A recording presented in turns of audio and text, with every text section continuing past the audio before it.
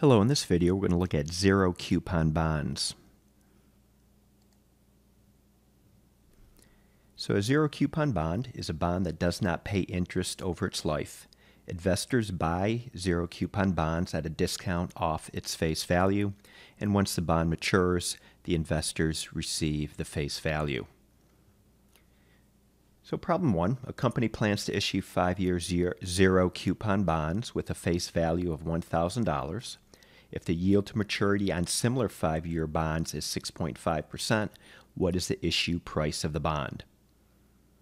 We can simply use the future value formula to help solve this problem. So on the left-hand side, we got the future value, which is going to be $1,000. So you buy this bond, and then in 5 years, you're going to get $1,000. The present value is what we're going to try to solve for in this problem. That is the issue price of the bond. So the PV is what we don't know.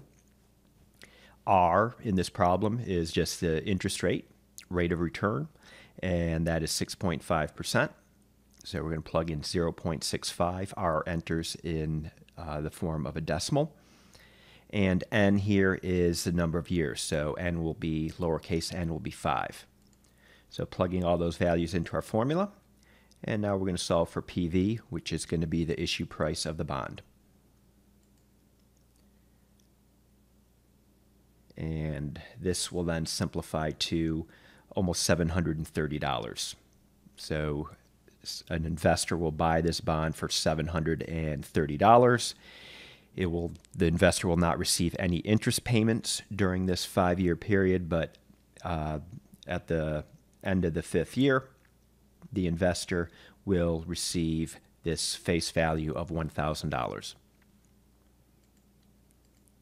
Example 2, an investor buys a 10-year zero coupon bond, face value is $1,000 for $812. What is the yield to maturity or the rate of return? So once again, we can use our future value formula. The $1,000 is what this bond will grow to. $812 is the present value. That's what the investor paid for the bond. N will be 10, and what we're going to do is solve for R. So plugging all our values in here that we know. And now dividing through by 812.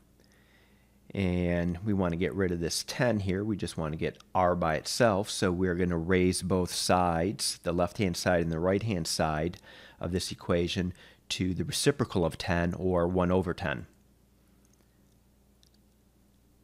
And that leaves us with this result. And then the left-hand side will simplify down to 1.021. Then we're going to subtract 1 from it. And we get a yield to maturity or real interest rate of 2.1%. All right, that's it. I'll stop here.